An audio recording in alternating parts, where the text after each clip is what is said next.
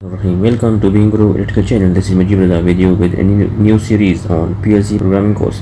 Today we'll see how we can program a starter inside a PLC.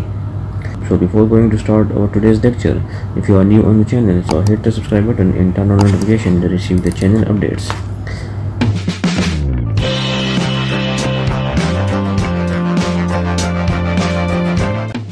So now let's start. So now we are here, so we will create new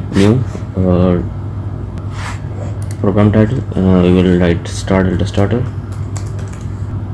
PLC. We will select from here model. Let's take SS2. On the PLC you will select the one which you have connected in the hardware. So I don't have any PLC, I will use the simulator, so I will take SS2. Click OK. So I will take the ladder logic. So we have one pump. Let's consider one example. We have one pump and we have two push button, one X0 for start and X1 for stop of the pump. So this is starter. So we will use the timer or the 10-second delay.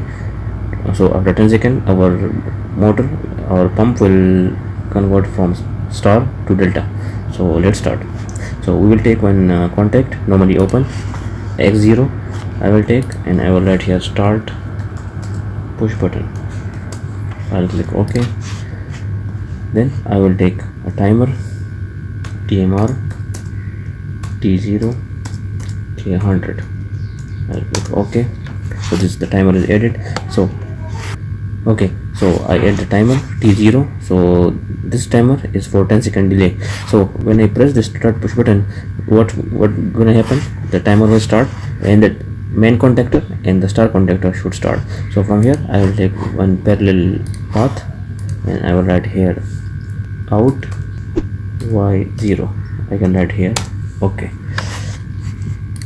This output I will give the comment main contactor.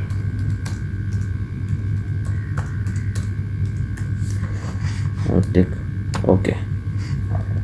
So the comment is coming here, it's main contactor. Now I will take one more parallel path and I will take output.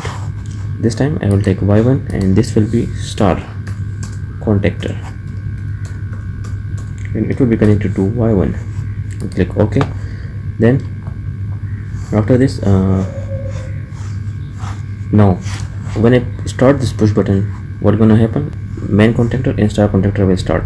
So if I release the start push button, it will stop the pump. So I will also put one latching contact here. I will take NO contact. This time I will take Y0, the main contactor contact. I will place in the parallel. So this is the auxiliary contact, aux. Okay, I will connect it here. So this is for the latching only. Then for the stop, as you discussed, we need one stop push button to stop our pump. So I will take X1. I will mention here stop push button. I will click OK. Then so this is for the star operation of the pump. Now how to convert from star to delta? So I will take one contact. So this time I will take T. So what I want to do, I want after 10 seconds the star contactor should turn off and delta contactor should turn on. So I will take T0 contact. I will write here only conversion T0. So click OK. So this is the timer 0, this timer contact. So now after this I will take one output. This will be Y2 and it will be delta contactor. I will click OK. Then so this is for the conversion, but I want to stop this star contactor also. After the 10 seconds this should be turned off. So I will take NC contact of the timer T0. Click OK. So now let's check our program is working or not. I will turn on the simulator. I will compile the code.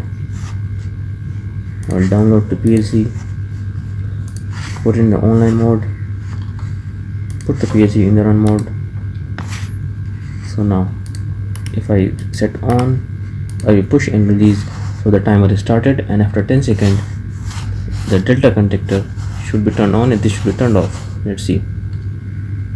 So now this is turned on and this is turned off, so our program is working good.